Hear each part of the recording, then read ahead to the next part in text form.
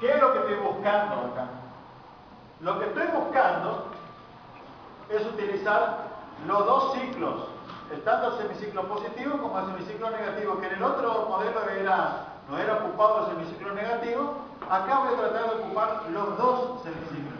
Entonces, la idea pasa por armar un diseño que me permita poder utilizar los dos semiciclos. O sea, ¿qué es lo que estoy buscando? Voy a aclarar primero lo que estoy buscando y después vamos a ver cómo se construye. Lo que yo estoy buscando es esto. Yo tengo esto que está acá, que es mi corriente, ¿continua o alterna? Alterna. ¿Quién me genera esto que está acá?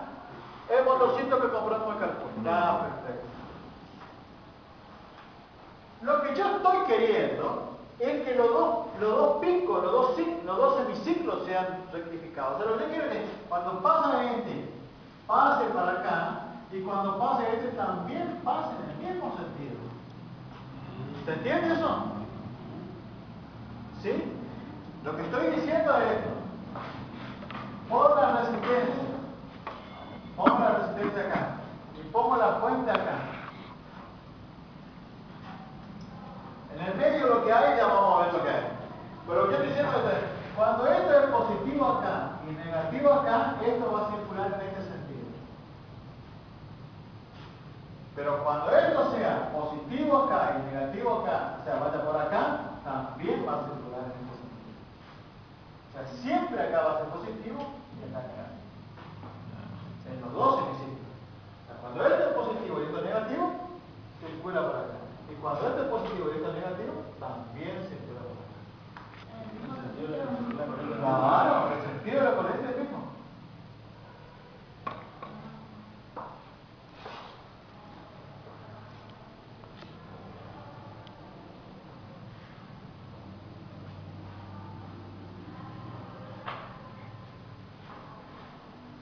Entonces circulan en el sentido de la corriente, en el mismo sentido.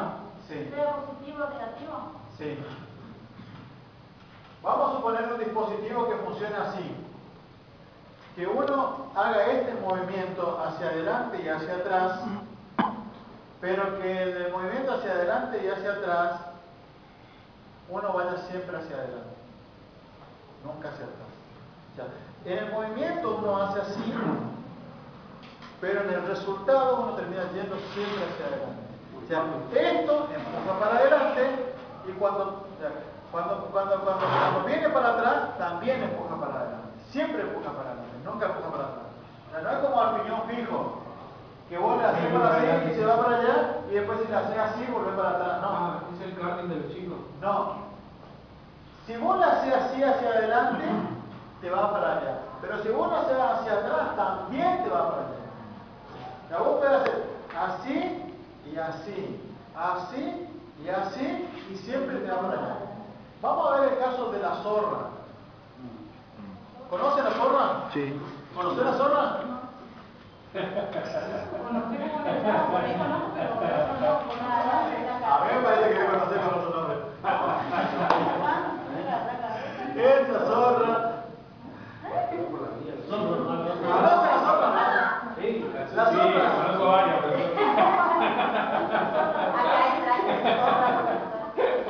Hay antecedentes. En la vía del tren, en el mantenimiento del tren, se suele utilizar un dispositivo que te funciona con tracción humana, sangre, y consiste en un movimiento de vaivén hacia arriba y hacia abajo, que lo que hace es desplazar un carrito en una determinada dirección. Pero el hecho de que uno vaya hacia arriba y hacia abajo no significa que el carrito va y viene, sino que hacia arriba y hacia abajo siempre el carrito se mueve en el mismo sentido. O sea, siempre va a ir hacia adelante. Como está solo.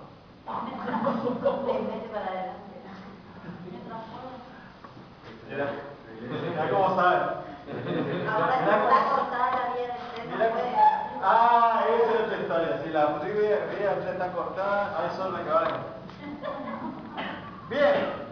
Entonces, acá nosotros lo que tenemos es eso. O sea, ¿se entiende el planteo del problema? El problema es que yo tengo un movimiento alterno, pero ese momento alterno se transforma tanto en uno como en otro sentido, siempre en un sentido de avance. O sea, siempre va a ir en un solo sentido. Yo no sé si esto es exactamente así o no, pero vamos a suponer que sea. En el caso del corazón, el corazón realiza un movimiento así de este tipo. Se contrae y se extiende, así de este tipo, ¿no? No sé si así, yo no soy médico, a lo mejor estoy hablando de algo que no entiendo. Pero lo que quiero decir es que el corazón hace este movimiento. Pero no es que cuando aprieta la sangre va y cuando se abre la sangre vuelve. O sea, cuando aprieta, la sangre va. Probablemente cuando se abre, entra la sangre del pulmón. Pero el tema es que siempre está enviando sangre al organismo. ¿Se entiende? Probablemente funcione más como un rectificador de media onda que como una de onda completa, pero suponiendo de que tengamos algo que funcione de esta forma, la idea es que siempre en los dos movimientos, tanto de compresión como de expansión, se produce un movimiento de salida.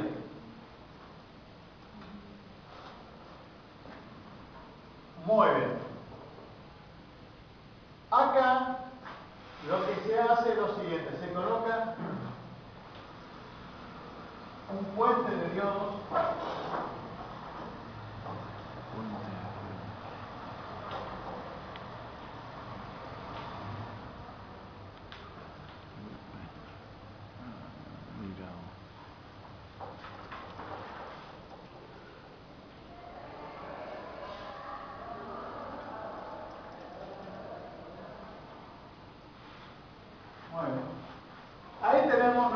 dispositivo. Esa sería la solución al problema. Se llama puente rectificador de diodos. Esto que está acá es un puente rectificador de diodos.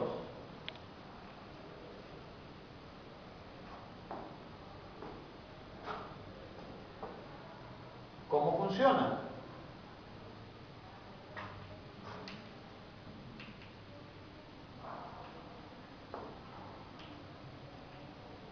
¿Cómo funciona? A este le llamo diodo 1, diodo 2, diodo 3, diodo 4. O sea, comencé con el primer diodo que tengo acá y di toda la vuelta para la numeración. Cuando este punto que está acá es positivo y este que está acá es negativo, así como está acá, este diodo que está acá conduce, porque es positivo, lo encuentra acá en la base, viene hasta acá, este no puede conducir porque está en oposición, ¿verdad? Sí. Este conduce, ¿este conduce? No. No.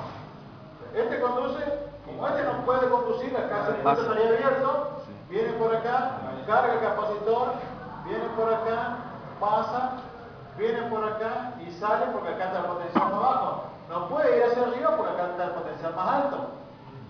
No puede volver a subir el potencial.